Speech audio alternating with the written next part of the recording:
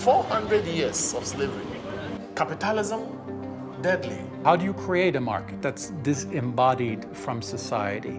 Well, it kind of dates back to enclosure. It didn't have to happen that way.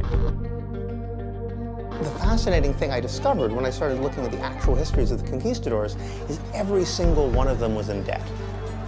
Adam Smith points out that division of labor is monstrous. I would like to suggest to you that Marx has rarely seemed more relevant. I believe that open markets and free enterprise are the best imaginable force for improving human wealth and happiness.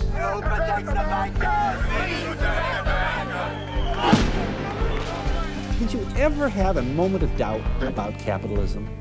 Is there some society you know that doesn't run on greed? How would Smith see the economic world around us? I think Keynes would have said the problem is the hole in the economy. Hayek really wrote The Road to Serfdom as a warning. You always have to be careful with Marx about the one-liners. Polanyi, for me, was an intellectual earthquake. I mean, if I had to stereotype Ricardo, I would say he would look like George Soros.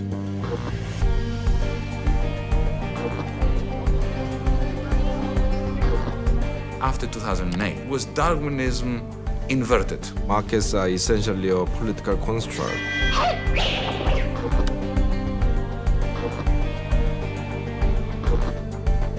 There is a contradiction between capitalism and democracy. Today, a free market means freedom for rentiers. Capitalism, everybody wants his share.